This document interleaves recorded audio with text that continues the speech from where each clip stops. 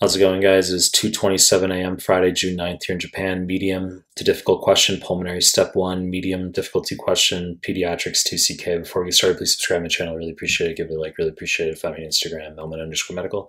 mehlman_medical. Links down below. Find me on Telegram. Links to Telegram group and channel down below. And so with the clip. 4-month-old boy. He was born at 26 weeks gestation. Spent 2 months in ICU receiving oxygen nutritional support. He's now on home oxygen. He's at the 5th percentile for length and weight.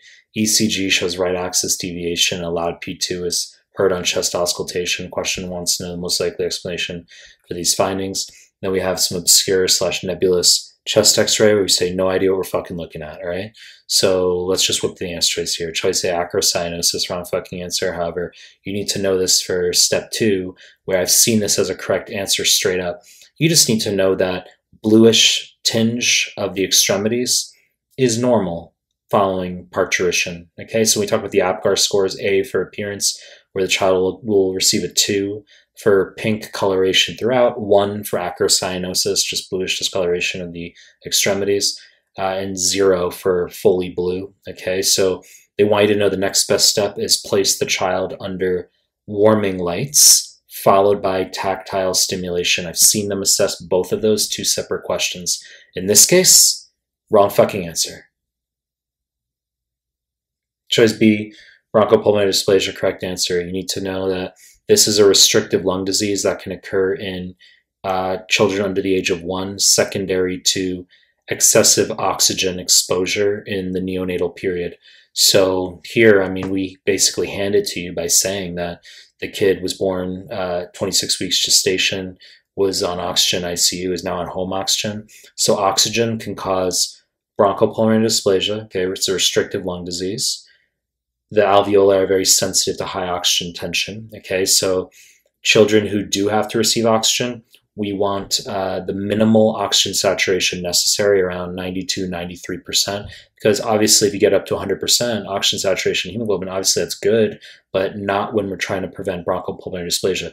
The same deal for retinopathy of prematurity. Okay, give you the same fucking vignette here, and then just say something about visual problems, and you would need to know that that's retinopathy of prematurity if a child is exposed to too much oxygen, okay? So you can also get germinal matrix bleeds or intraventricular hemorrhages with too much oxygen exposure. Chest x-ray here, I just jacked this off of Wikipedia, okay? I mean, it's showing us apparently a ground glass appearance.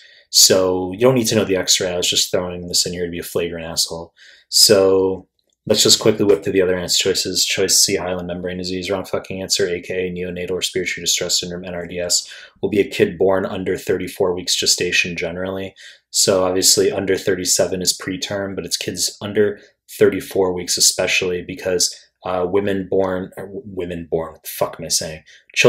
women prior to 34 weeks, those pregnant women need 2 boluses of corticosteroids, which they assess on the 2CK material. And I made other clips talking about that. Under 32 weeks, they'll get magnesium tangentially.